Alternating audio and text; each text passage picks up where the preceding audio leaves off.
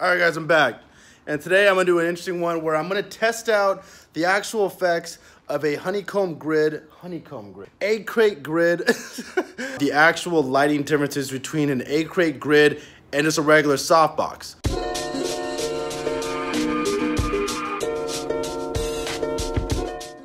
I got Ben, I got my light meter. I'm gonna do first of all a test on his face, so let's see how it is right here.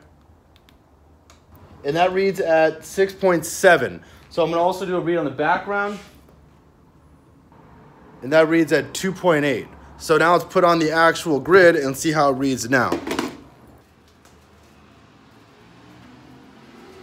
So what the egg crate does is it creates little walls between the softbox and the subject, which will make the light more directional and help isolate light, meaning that there will be a lot less spill around the subject in the background. So that's really what I'm going for today. So let's get back to Ben and see how much light spills around him on the background in relation to his face. Let's do a quick read on his face one more time.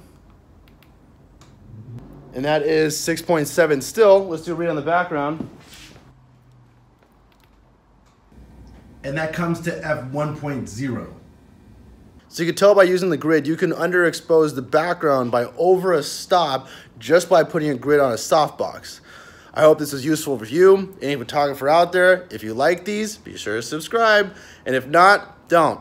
Anyways, have a good one. See y'all later.